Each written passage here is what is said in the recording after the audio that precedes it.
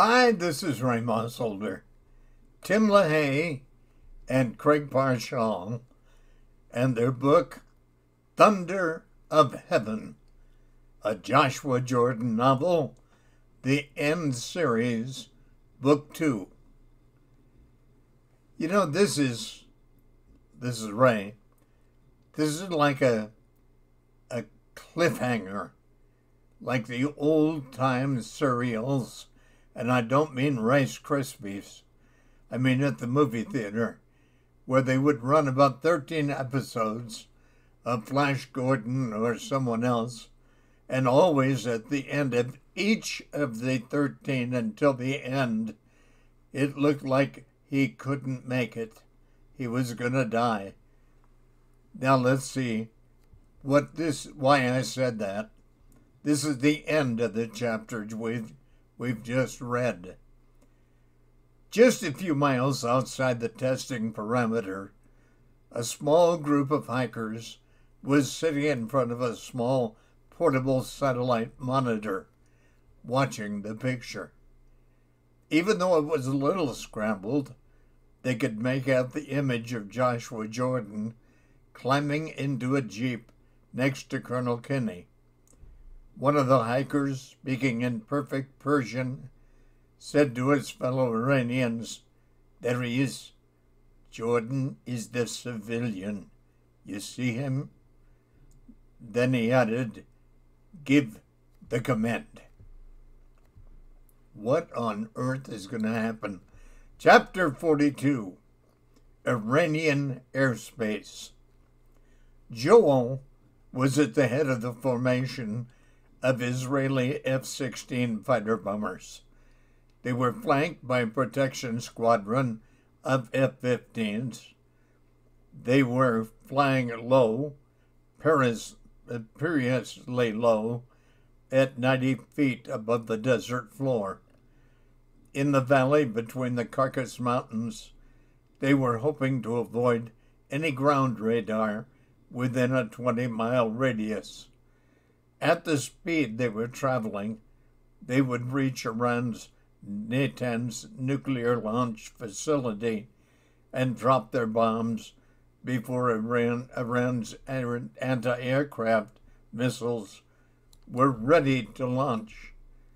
They would have loved to have had the new American F-35 jets, but the U.S. government balked at giving Israel the new fighters. David, flying on Joel's starboard, noticed something and laughed. Below, a goat herder, who had heard the roar of the low-flying jets and must have thought the sky was falling, was sprawling spread eagle on the hard-scrabble ground, surrounded by his herd.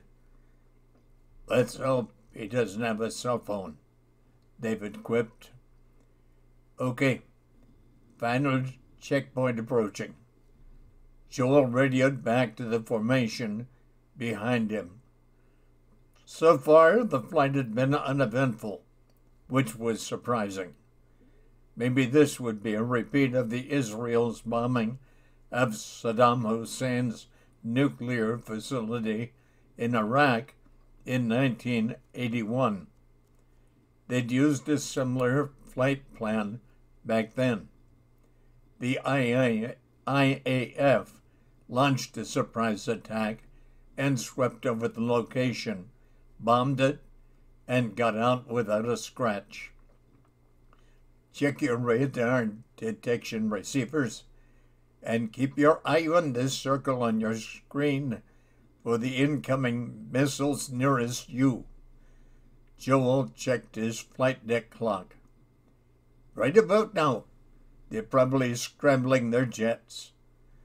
He knew that the Iranians had the newest generation of Russian MiG fighters, but the F-15s would be able to handle them.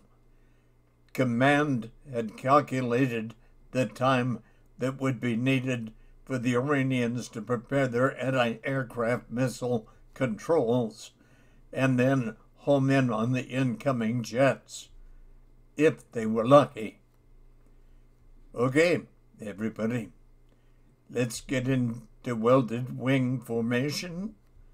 Tighten up, folks. The jets pulled into a near wingtip to wingtip position. Just a matter of moments now until the strike.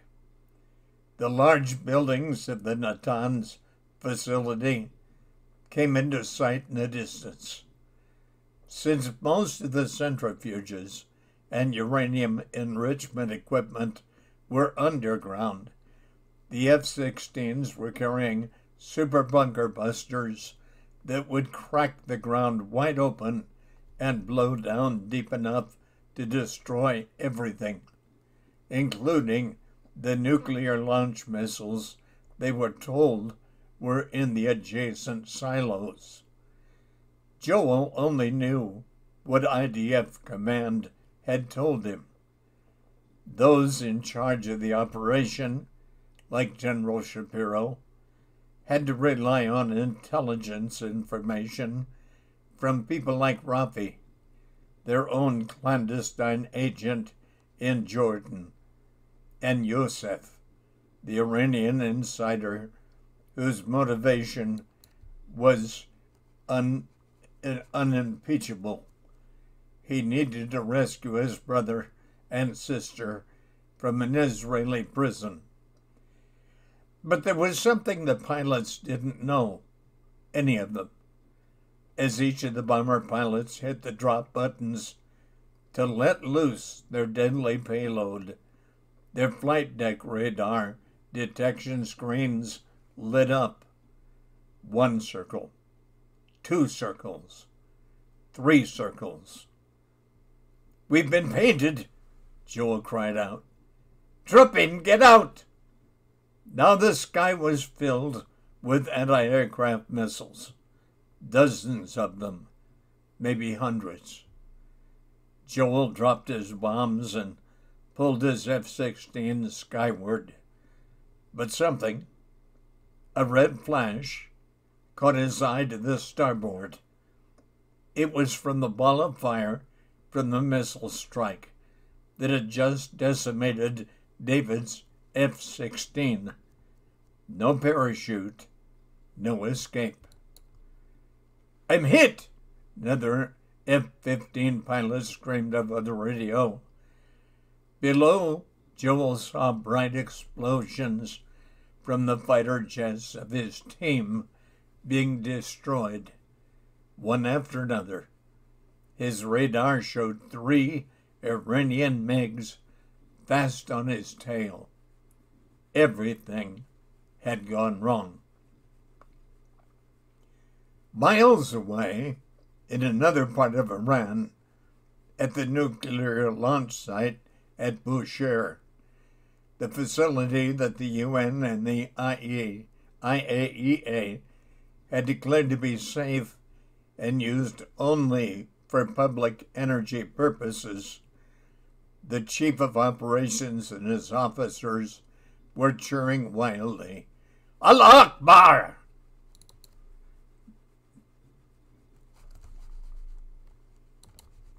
The plan had worked. Yosef and Rafi had been deliberately duped. The site at Natanz had been abandoned, and the equipment moved to tunnels in the mountains. The empty facility was a piece of dramatic stage dressing, military theater. The real nuclear launch commands and the silos loaded with nuclear warheads at Bushehr were untouched.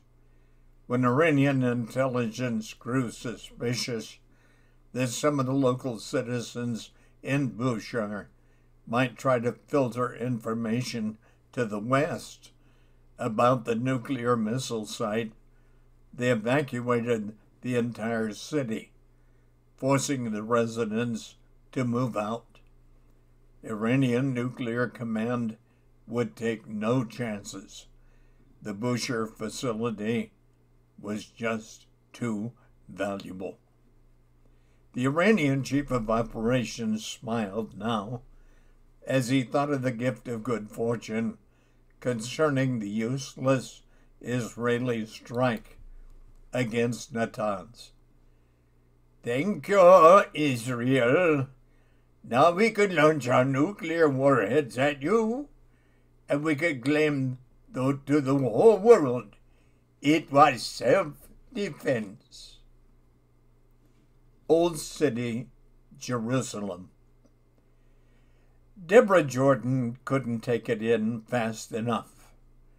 The narrow cobblestone streets, the women in head coverings peeking out of small windows, the crowds of pilgrims and tourists, and merchants selling leather goods or dates laid out in trays. I've always wanted to come here, she said, especially this, the Via Dolorosa. This is unbelievable. This route, the way of the cross, the path taken by Jesus on the way to the crucifixion, almost. Deborah stammered and couldn't finish. Esther McKinney, the colonel's wife, was bright-eyed and smiling at her young visitor. We thought you'd appreciate it. Esther stopped in the middle of the narrow street. Now, turn around and look up. When she did, Deborah recognized an ancient, graceful stone arch connecting the buildings on either side. Now imagine you are here 2,000 years ago. Make the stores and buildings disappear. Tradition says that this Roman arch is the place, or at least near the place, where Pilate appeared with Jesus. The Gospel of John makes it clear. The Roman government had allowed Jesus to be found guilty, though he admitted there was no evidence for it. Then he ordered him to be scourged. The Roman guards mocked Jesus and rammed a crown of thorns down on his head, beat him, and laid a purple robe on his back, which had been torn open by the whip and was bleeding. Then Pontius Pilate said to those in attendance, "Behold the man." Deborah was silent. Her face showed her astonishment. Esther said, "But Pilate was only half right. He forgot the other part." "Which part?" "He should have said, 'Behold the Son of God.'" Deborah smiled. "It's interesting I'm here now. The place at this point in my life. I've been a Christian for a while, received Christ as a teenager, but lately I've been wondering about things. My life, plans, people. People? Well, there's this guy." Esther laughed loudly. "Yes! There's always a guy, isn't there? So I've got some things to work out. I need to take things to the Lord. I need some guidance."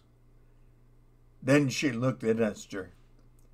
"Must be hard on you, being Jewish here in Israel, as deeply involved in the government as your husband is. Yet both of you also being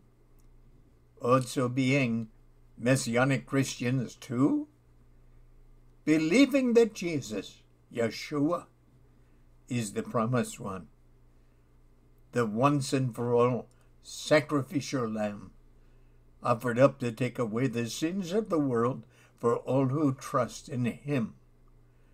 Yes, it's not been easy. But who says any of this is supposed to be easy? It's supposed to be true and right. Yes, it's a sensitive issue. We handle it with discretion. Clint doesn't wear Jesus Saves t-shirts to work, if you know what I mean. Esther looked at her watch, then she checked her cell phone. Deborah, have you received a call from your father in the last hour? No, why? Well, probably nothing. Clint usually calls about this time each day. It's a routine we have because of the way things are. Clint and I have a joke. We say living in Israel is like the thorn trees, lovely from a distance, but painful at close quarters. Life in Israel is beautiful, but precarious. Clint and Josh were at a remote testing site today, but should have been back by now. Deborah pulled out her all phone and dialed her father's private number. It rang 10 times and then went to voicemail. No answer, she said. Deborah thought she caught something in Esther's expression, a vague look of apprehension. The next moment, Esther said, let's keep walking. So much to see. Yeah, I know a great place for lunch. Chapter 43, Tehran, Iran. Joshua cried out. Somewhere in his numbness and confusion, he felt searing pain. He couldn't locate it at first. His body was not on the ground. He thought he was flying. No, that wasn't it. I'm hanging. Joshua Jordan struggled to see where he was. As he did, he located the source of his torturing pain. In each of his shoulders, they were pinned behind him in a hog-tie fashion. He was hanging from a wall. The tips of his feet were barely touching the concrete floor. His chest had been stripped bare, and his shoes and socks were off. He blinked and shook his head, trying to clear the cobwebs. Think back. Think back. What happened? Started coming back. He had been climbing into the Jeep with Colonel Kinney. The other members of the IDF team had already left the testing site. He remembered seeing the dust from their trucks ahead. Then from somewhere behind them, an Israeli Apache helicopter came swooping down. It landed 50 feet away. A man wearing an IDF uniform came striding out with 2 other soldiers, and he said, Colonel Jordan, urgent message. The man in the IDF uniform held out a piece of paper. Joshua climbed out of the Jeep as Kinney yelled to him to stop.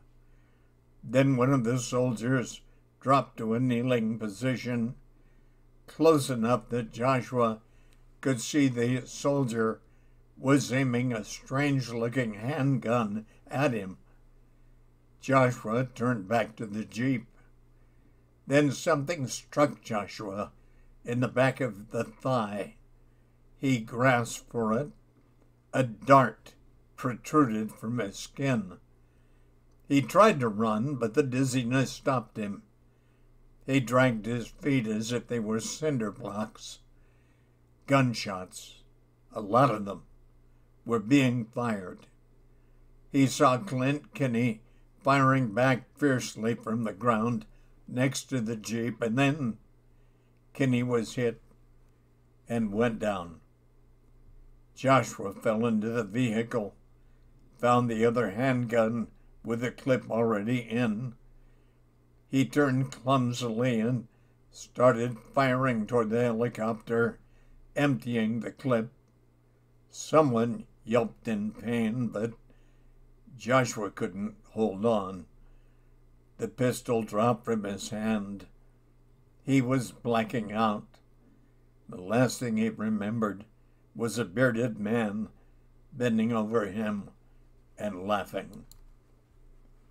Now Joshua was in a concrete room, hanging from a hook. There was enough light for him to get an idea of where he was. There was a drain in the middle of the floor and bloodstains. This place of cruelty had been used recently. Then he heard voices outside. One guy asked, "Larrymjackii?" Then the man answered something about being okay, but his wife was sick. They were making small talk. Joshua recognized the language. Persian Farsi, the language of Iran. Years before, when he'd been running spy plane flyovers to document Iran's nuclear facilities, the Pentagon had taught him some Farsi in case he was shot down and captured. That never happened, though there was a story behind that, too. Although Josh was feeling lightheaded and woozy with pain, he found himself floating back to that distant point in time, to that last time he'd flown his newest generation U-2. He'd been alone in the bubble, thousands of feet above Iran, with only the sound of his breathing in his mask. Inhale, exhale. Then he spotted the sight. He clicked on the high-speed cameras in the belly of the aircraft. They had crystal clear photo acuity, so that when the digital photos were downloaded, you'd practically be able to measure the size of the bolts on the girders of the nuclear plant. Then the call came in. Hollywood 1, Hollywood 1, you've been made, abort, get out of there. But he didn't abort. He wanted to finish the mission. He shouldn't have made it out alive, but only later did he find out why he had. A noise snapped him out of his reverie. The metal door to the room swung open. 3 men strode in. The guy in the front had a neatly trimmed beard and wore the uniform of an officer in Iran's Islamic Revolutionary Guard. Next to him was a large soldier. "I am Captain Akbar," the officer announced. "You are our prisoner. We need some information." Another man dressed as a civilian in a suit stepped forward. "Colonel Jordan, the Iranian Atomic Energy Organization simply wishes to supply safe energy, electricity, modern conveniences to our people. But today, Israel bombed one of our facilities at Natanz, a ruthless act of aggression. We have the sovereign right to protect ourselves. If you can answer some simple questions, then we will let you go. You will be safely returned to your family." Joshua tried to lift his head to see the man. The civilian from the IAEO continued. We just want some data so we can protect ourselves. Nothing more. We mean no harm. Joshua growled in a hoarse voice. Then why is there blood on the floor? The soldier standing guard off to the side had a metal rod in his hand, and he stepped forward, but the officer stopped him. There's plenty of time for that. The civilian asked, have you supplied Israel with your return to sender technology? No answer. I will ask it again. Again, Joshua didn't answer. Now the big soldier was given the go-ahead. He stepped forward and lifted Joshua's head so he could stare at him right in the face. Then, smiling a wide grin, the soldier took his stick and rammed it up butt end into Joshua's solar plexus. Joshua gasped for air, unable to breathe or scream in pain. Spittle ran down his mouth as he convulsed. The civilian said to the officer, "You have a tight schedule. We need this information immediately. You understand?" The officer nodded. "Don't worry.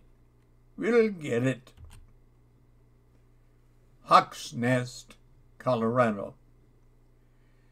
When Abigail received the call from General Shapiro in Tel Aviv, it was early afternoon, Mountain Standard Time.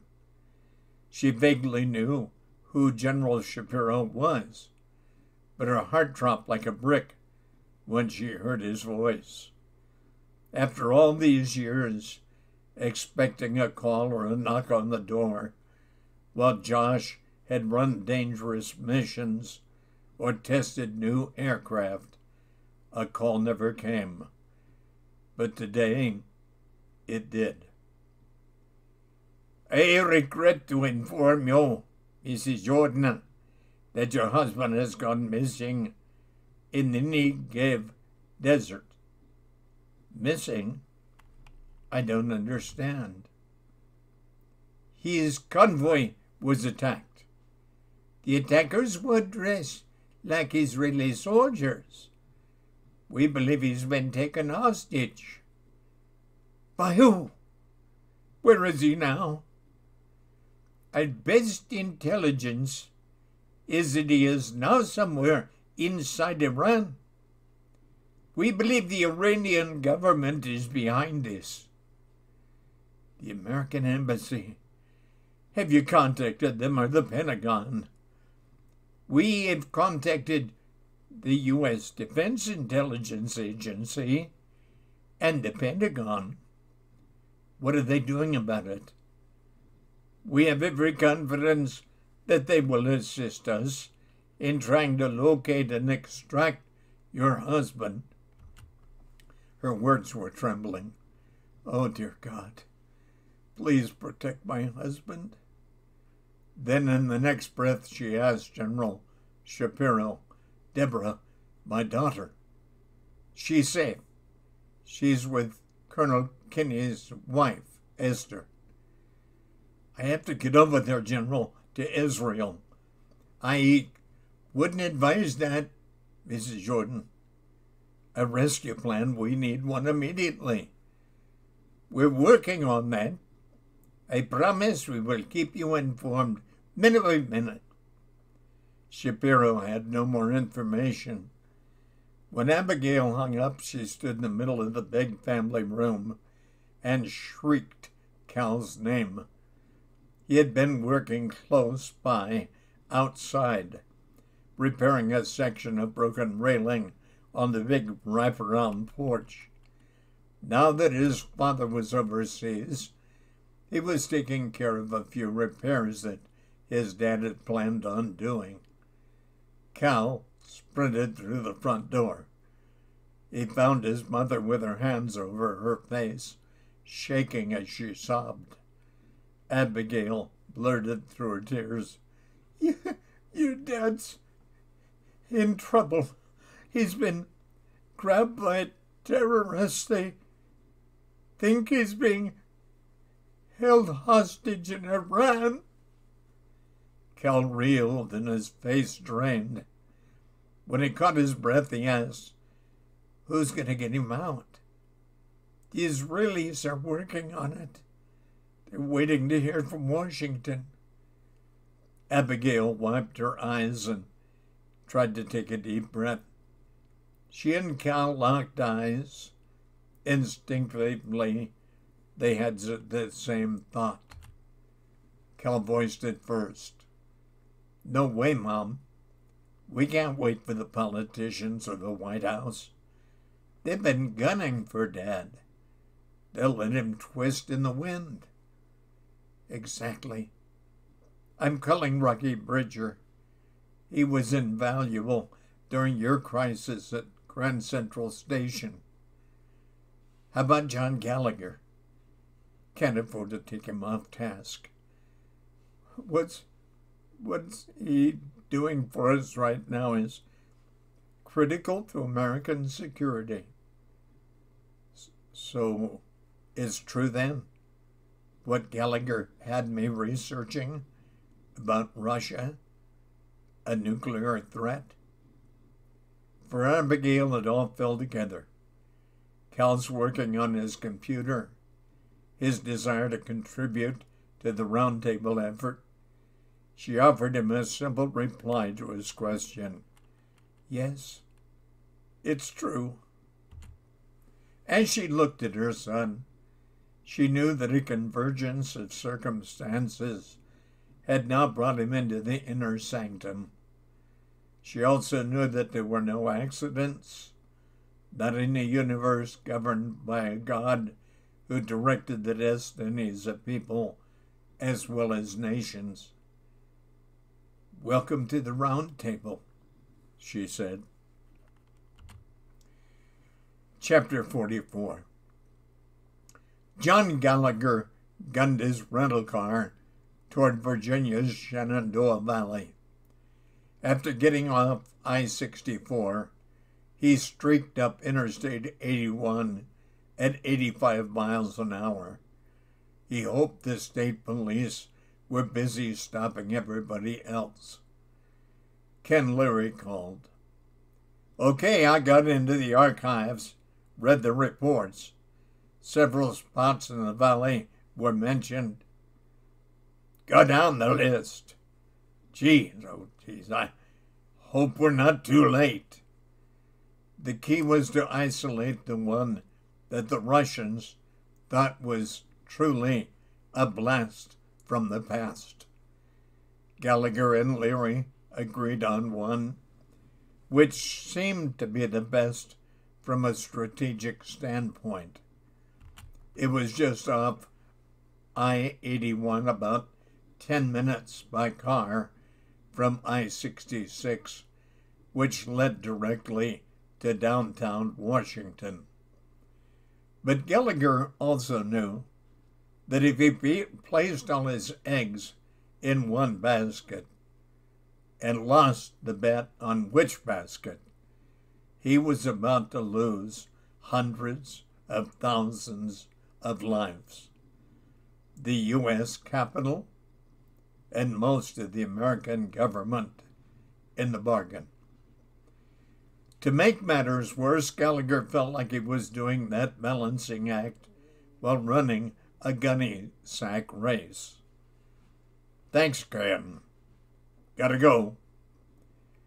Gallagher fished through his private book of phone numbers till he came across a retired FBI guy by the name of Frank Trumath.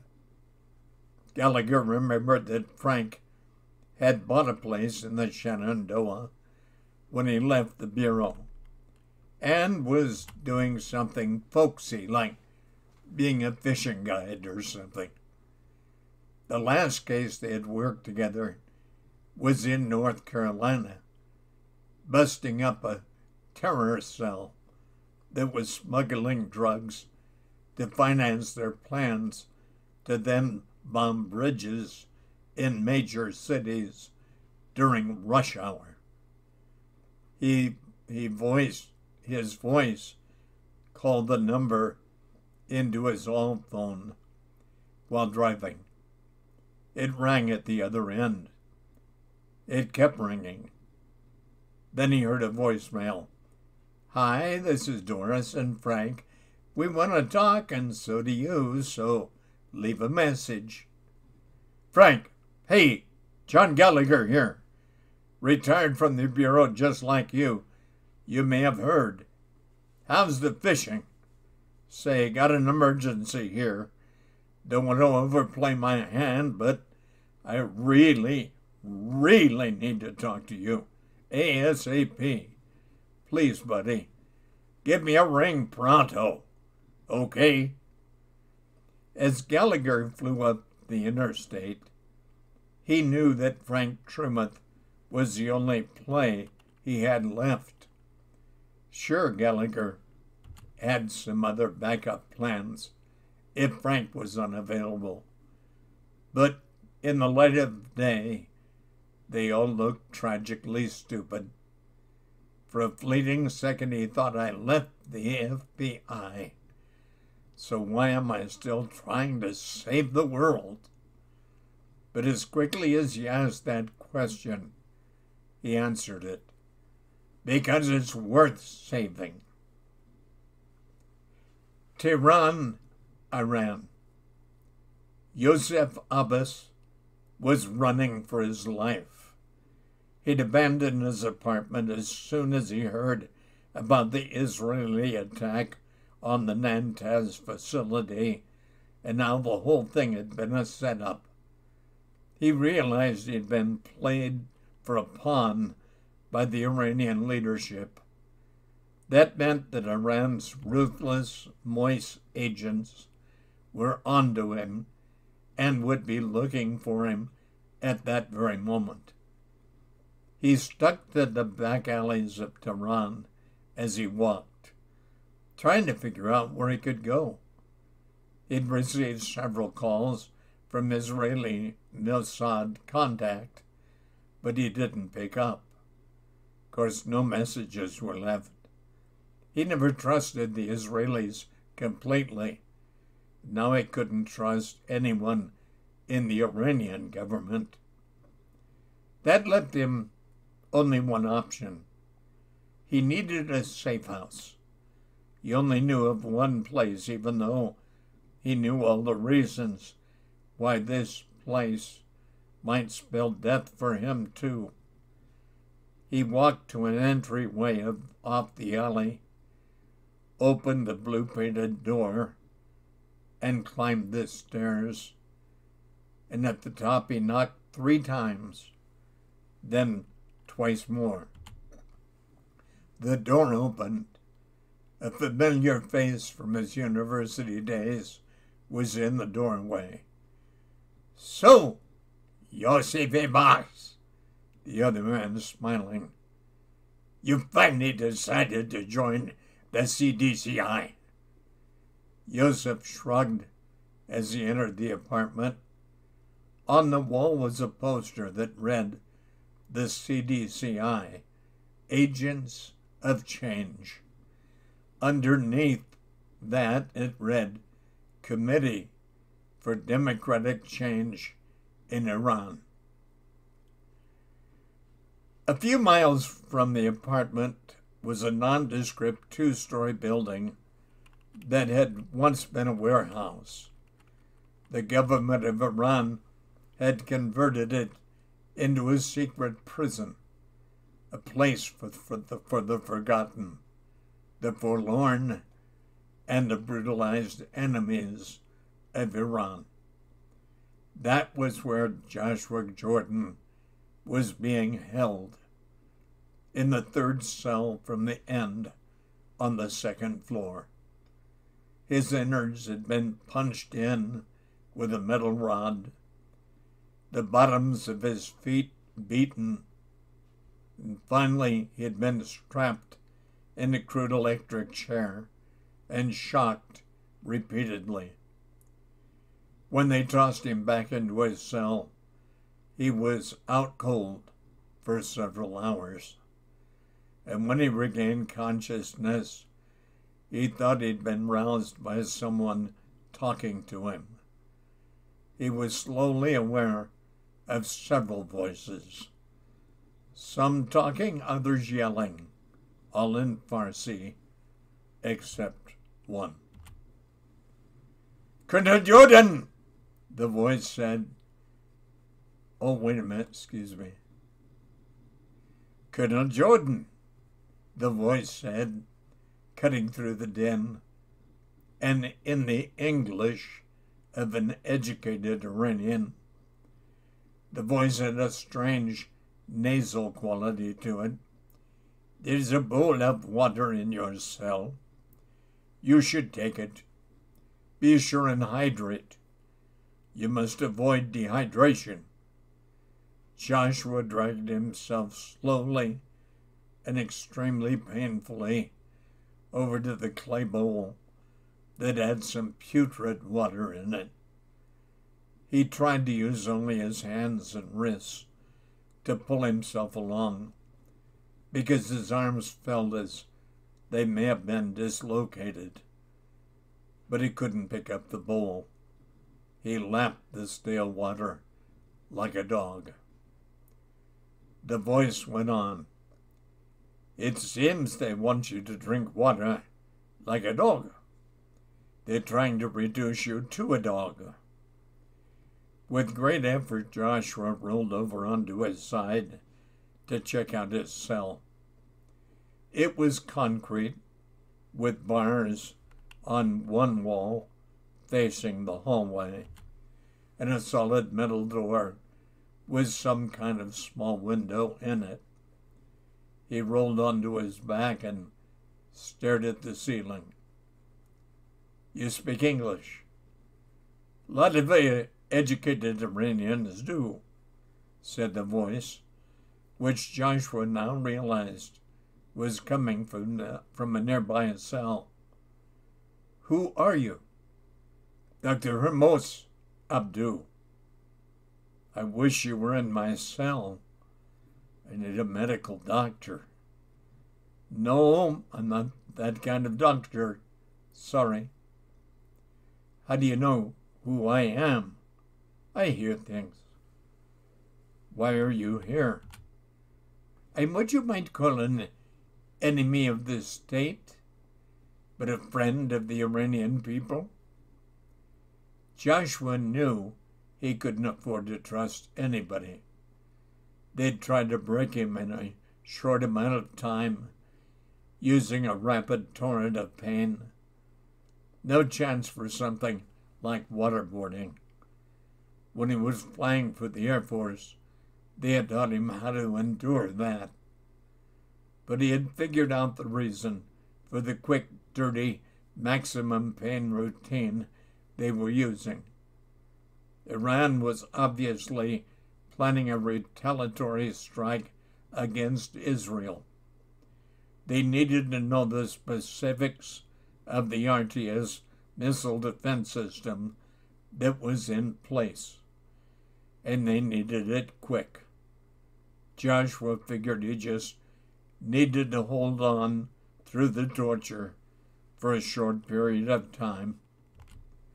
On the other hand, once the attack was launched, what reason would the Iranians have to keep him alive?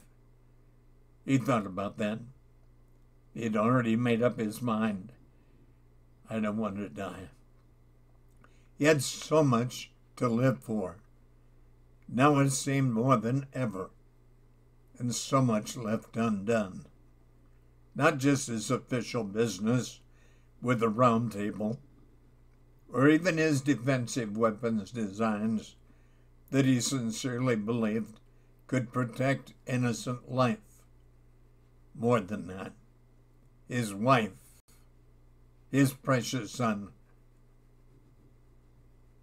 and his daughter Abby, ever seeking to please a father who regrettably was so hard to please.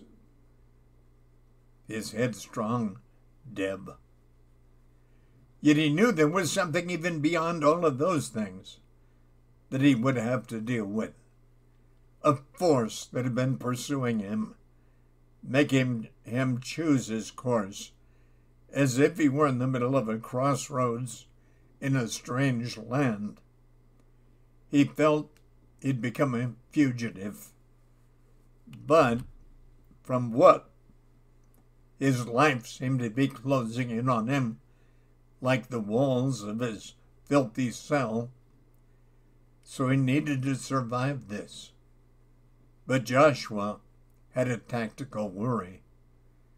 What if the Iranian Revolutionary Guard had planted this friendly prisoner, this Dr. Abdu, just to gain his confidence?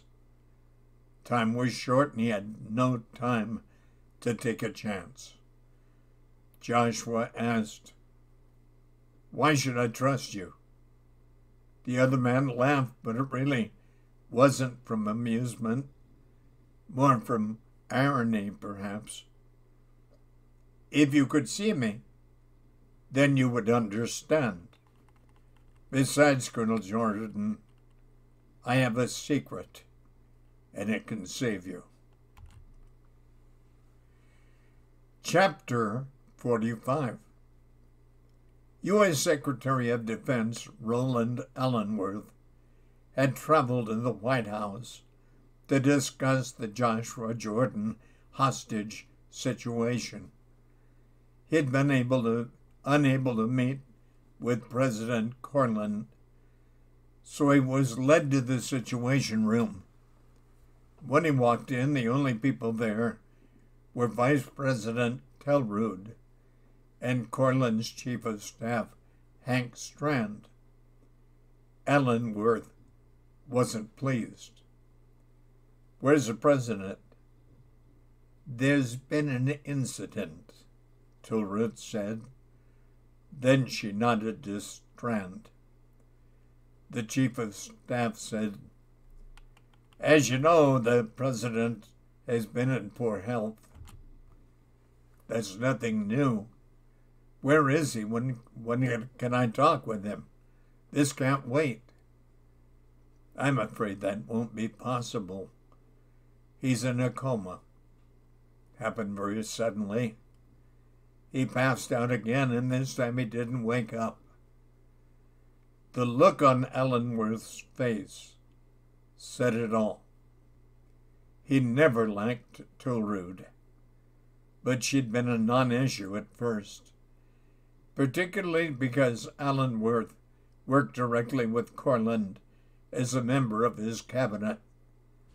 He had wondered sometimes why Cortlandt had picked him, and in the beginning Ellenworth had been a staunch advocate for the Pentagon, and many of his positions diverged from Cortlandt's internationalist tendencies. But things had changed over the last year. Cortlandt and he had begun to work well together. Ellenworth had always feared Telrud's politics, her lust for power, and her constant deference to the international community of nations. Now his worst fears were being realized. Ellenworth asked the obvious question, Do I call you Madam President?" Telrud said, "We will be executing the constitutional transfer of power shortly. Excuse my bluntness, but this needs to be done quickly if what you're telling me is true." Telrud's eyes glinted with an inner explosion. "Are you questioning my honesty, Mr. Secretary of Defense?" "No, only the medical judgment of those who say the president is unable to execute the duties of the presidency." "Well, that's not your call to make, is it?" "I suppose not." "What is your question, Roland?" It's about Joshua Jordan. The Israeli government has indicated that during a test run of the RTS missile defense system, Jordan was taken hostage and is presently inside Iran. I don't have to tell you how sensitive this situation is. Jordan possesses vital American defense information. You mean vital if we continue to use his RTS technology? Of course. But not vital if we discontinue using the RTS. Well, that would be a reversal of policy. Maybe yes, maybe no. But that's my call to make now that I will be assuming executive powers. But if our enemies acquire the RTS design, they could create their own return to sender laser shields. Well, if we don't lob missiles at them, then the RTS formula won't do them much good. If you'll excuse me for saying so, that would represent a preposterous approach to national defense. Well, to answer your first point, no, I won't excuse you. And secondly, I won't authorize any participation in any attempt to rescue Mr. Jordan, at least not at present. Things are much too delicate in our negotiations with Iran and Iran's partners among the Arab League to jeopardize things with some harebrained scheme to try to get Jordan out. What about Israel's interests? What about America's interests? We both know about that Israel airstrike against Iran's installations. Iran fended them off. The entire Middle East is destabilized thanks to the decisions made in Tel Aviv. And you want me to worry about Israel? She picked up a stack of news releases. You see what the internet dailies are saying? Israel provokes Mideast war. Naked Israeli aggression. Massive strike against Iran. Now, do you want more? After that, Alan Worth had stormed out of the White House. Now he was back at his office. He assigned his assistant secretary the distasteful task of advising the Israeli government that the United States would be unable at present to participate in any direct action to accomplish the immediate rescue of Joshua Jordan. However, the United States will work through the Department of State to open up a dialogue with Iran and hopefully effect his release in the future. In Tel Aviv, General Shapiro received the message from the U.S. Defense Department. He could only shake his head in disgust. Israel was in a state of high alert. The mission to proactively prevent Iran from launching a nuclear attack against Israel had been a disastrous failure. Now Israel had only one option: to brace for Iran's brutal counterattack on the Israeli homeland. Israel was busy marshaling all of its military assets in hopes of stopping the inevitable.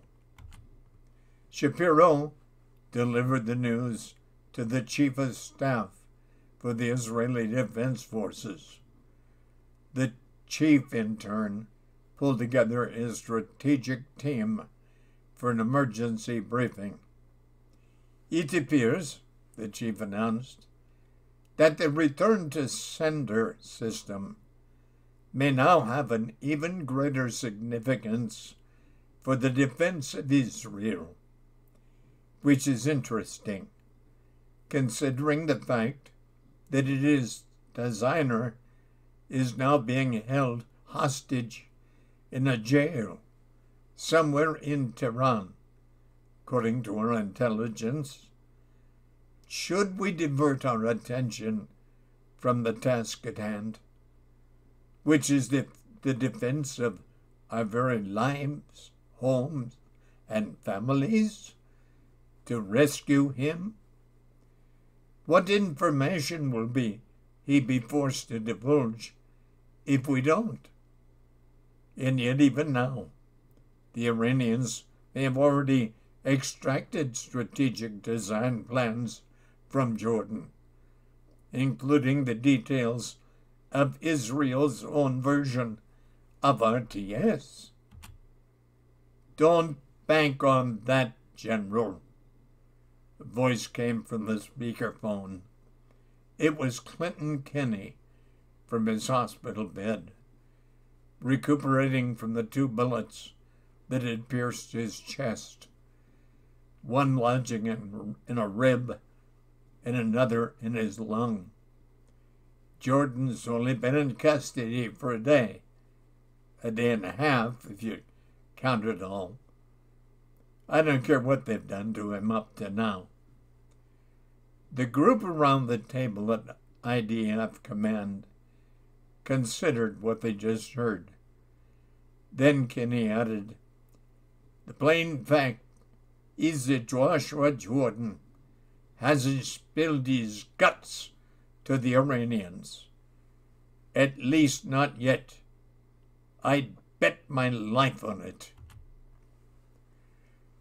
The last thing Abigail asked Victoria at Hawk's Nest was to relay a desperate request to her husband, Pack, to get a group of trained men to New York City to stop the portable nuke attack. Victoria had called Abigail back to relay her husband's response. "Abby, it's in the works. Pack has deployed a small force of operatives to New York State as we speak. We received the expense money wired to the operations account. Thanks for that. One thing you need to know, Pack won't be concerned, and Pack won't be considered a part of this. The Patriots are not part of this. Our men on the ground know only that you, as de facto leader of the Round Table, are the one directing and authorizing this offensive. If things go bad..." Victoria didn't have to finish the sentence. Abigail knew only too well the nightmare in store for her if this privately funded strike force of paramilitary agents were unsuccessful, or if innocent lives were lost in the attempt, or if they were just plain wrong about the threat to begin with. She was walking the outer line of treason in a desperate attempt to save her country.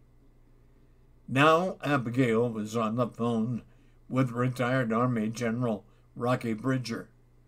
She'd explained Josh's desperate situation as a captive of the Iranians. She knew this wasn't the first hostage situation Bridger had encountered. "Abigail, have you tried to reach your friend in the Patriots group about Joshua being captured?" "Yes, and I can't get through." Abigail knew, of course, that Pack Henry was at some unnamed location in Paris, knee-deep in surveillance of the Russian offensive. When Abigail told Rocky Bridger that the Patriots were out of the mix. Bridger had only one plan for the rescue of Joshua. Abby, I'm going to call together some special ops guys that I know. They're all out of active service now, but well-trained. Good men. If I asked them, they might just lend a hand. But I need some pretty powerful intel about where they're keeping Joshua.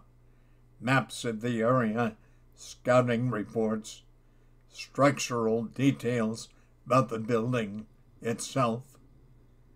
Abigail understood. I'm going to give you General Shapiro's international number in Israel. He's my contact. If anyone would know that information, it would be him. Cal had been sitting next to his mother during the call, and when she clicked off the phone, he opened up. Okay, Mom, first things first, we need to pray. Now there's an intelligent boy. And that's the end of this section. We'll be going to chapter 46 next. And I don't know about you, but I am intrigued, very intrigued with this story.